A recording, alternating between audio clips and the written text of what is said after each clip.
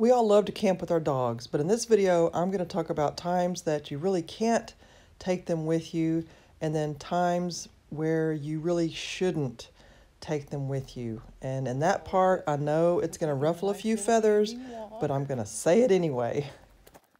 They want to be with us all the time, but let's face it, sometimes it's just not feasible. They want to be as close to us as possible. I mean, look at that.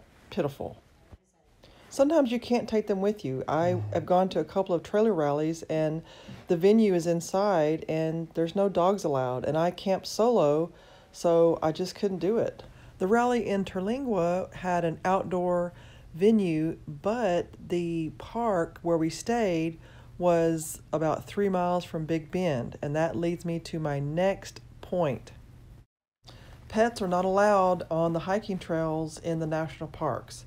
You can take them on the areas where it's paved, like in the campground areas, but any of the hiking trails, they are not allowed.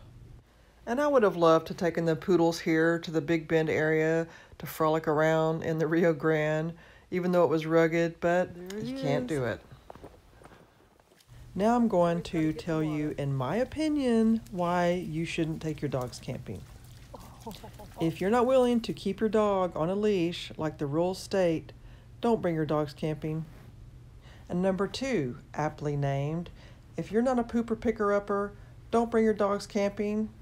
I'm pretty sure this was raccoon scat, but we found another little surprise that I don't think it was raccoon scat. This little turd tower was definitely something else. Another reason not to bring your dogs along with you is if you plan on doing something like kayaking where you just can't take them with you. You know, I know that a lot of people do that, but having 2 poodles with just one person is just not feasible. And I know they have the monitor systems that you can put in your camper, but having a small camper, it's just not going to work for me with 2 large dogs. You know, maybe if I had a big diesel pusher, it would work, but no way with the small one. I think, you know, Jupe would tear that camper up. Gemma is a barker, and she'd eventually settle down, but I just can't do it. Rover.com is an option if you want to go do things and leave your dog in the camper or have your dog at someone's house. I think they're bonded people who will watch your dog, you know, for a certain amount of time, and that's an option. And you should leave your dogs at home sometimes because sometimes it's just nice to get away. I have a lot of poodle paraphernalia that I have to prep.